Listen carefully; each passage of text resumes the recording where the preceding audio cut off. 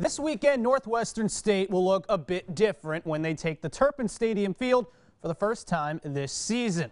That's because the Demons are going to be sporting new uniforms this Saturday as they open their home slate against Tennessee Martin. The team also announced a new tradition. One offensive and one defensive player will be chosen to wear the number 0 in a tribute to their leadership. Wideout Gavin Landry and linebacker Jomar Valdson are the first two recipients, and for Landry, the honor is one that's been a long time coming.